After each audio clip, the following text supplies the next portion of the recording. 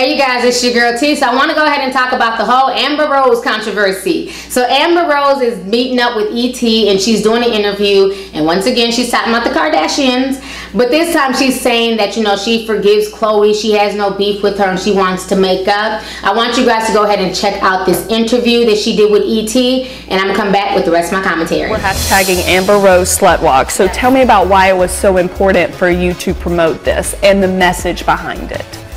It's important for me because I deal with it every day. I deal with it via social media, people out on the street. They don't quite understand why I post what I post and how I speak on social media. I've just recently dealt with that with my ex saying that he had to take 30 showers after he's been with me.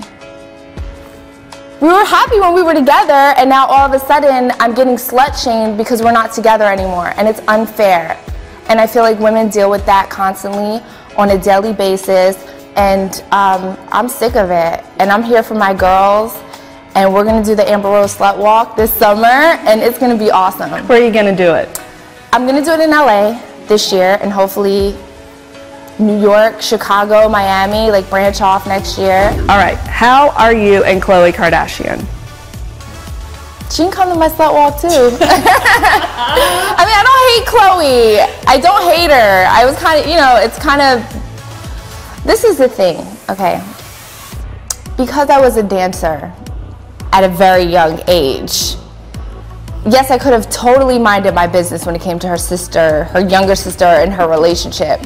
But me being a dancer at such a young age, dealing with older men, gave me the humility and knowledge to speak on such a subject.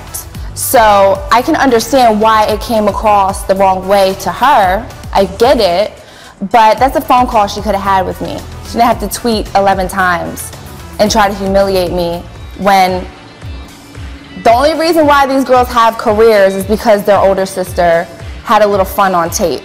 Let's be realistic, which I never ever hated on that. I'm all for a woman making something out of nothing. You know what I mean? If you can do something and bring your entire family on and make millions of dollars, that's dope to me. I love that. But I feel like because Kim is dating my ex, it's just kind of weird. But I would love for them to reach out to me. We can talk. I don't have a problem with those girls. So you would love to make up with her because it got a little ugly on social media. Yes. Okay. And you're cool with Kim and Kanye together, the whole 100%. Okay. 100%.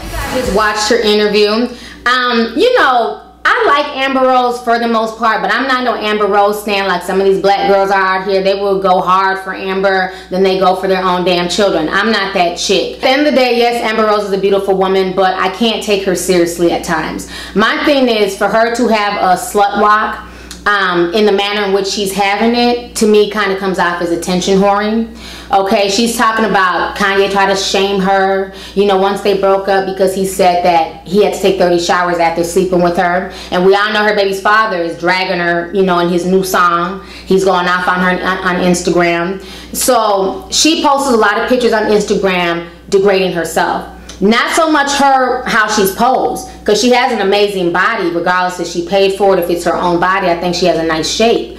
But the captions that she uses tend to bother me. The whole, yeah, I'm a slut, I'm a hoe, I'm a MILF, I'm a bad bitch. And my thing is, at the end of the day, you have a son. So if you're calling yourself that, if that's how you're seeing yourself, and you can try and play it off like it's just in jest, I'm just letting people know that what they say don't bother me, you can try and play it like that if you want to, but at the end of the day, you're a mother. And so your son has to grow up and he's gonna learn how to read. And, you know, these are the words that you're calling yourself. So if you're looking at yourself like a slut and like a hoe and you don't care what people say, how's your son supposed to respect other women? You know what I'm saying? Like, your son is going to be somebody's boyfriend, somebody's husband, hopefully one day. How's he supposed to look at women when you're his mother and you're calling yourself that? You know, to me, calling yourself a slut and a whore is not empowerment. Taking a beautiful picture of yourself, you know, I take pictures on Instagram. You guys see me. I was showing off my stomach this weekend. I don't give a damn. I'm proud of my body and I'm going to show it off. You know, so I take pictures too, but you'll never see a caption me saying, you know, I'm a bad bitch and, you know, I'm a slut, I'm a MILF. Check it. It's not that serious. You know what I'm saying? I post a picture, write a caption, I keep it moving.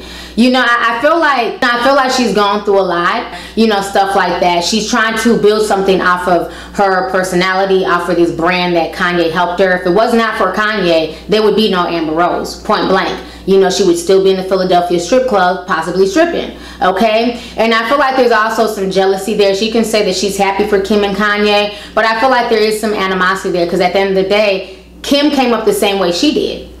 Not growing up, but Kim got known because of her sex tape. And my thing is, you can't say that you're against slut shaming, but in the same breath you were slut shaming Kim for having that sex tape. You was going off on Instagram. You know, you were saying that Khloe Kardashian's father was O.J. Simpson. You were saying a lot of really foul stuff. So you in the same breath were slut shaming, and now you're trying to tell people not to slut shame you. You can't have your cake and eat it too. You can't throw daggers and then when they come back at you, now you want to play innocent. At the end of the day, the whole slut walk is nothing new. The reason why the slut walk was put together is not because of Amber Rose. It started in 2011. A woman on a college campus said that she was raped, and when she went to the authorities, they basically, you know, made it seem like it was her fault, and they were saying that if she wasn't dressed like a slut, she wouldn't have been raped. And that's where they came up with the slut walk. This is for victims of rape.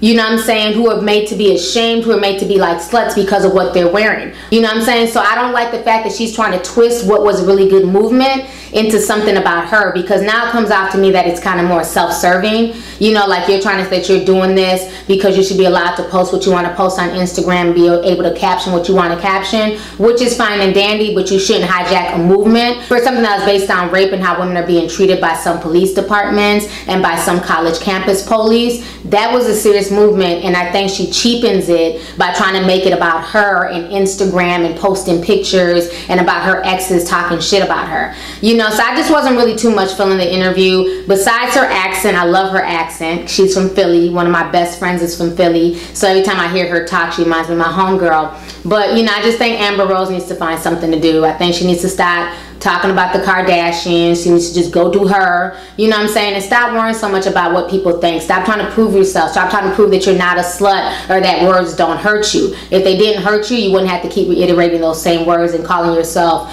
those same derogatory terms. Best response to people who are negative, who are mean, who try and down you is no response at all. And I talked about that this past Sunday on Facebook when I posted what I posted about people who feel the need to judge me, question me about things I wear, how I talk, things I do. You know, my response to all of that is no response at all. I'm not on trial.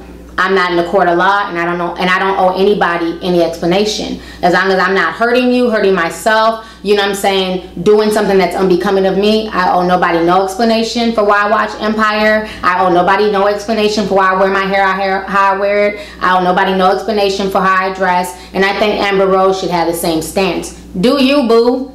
Don't explain yourself. Don't slut shame yourself. Don't belittle yourself to get back at these so-called haters. Just do you.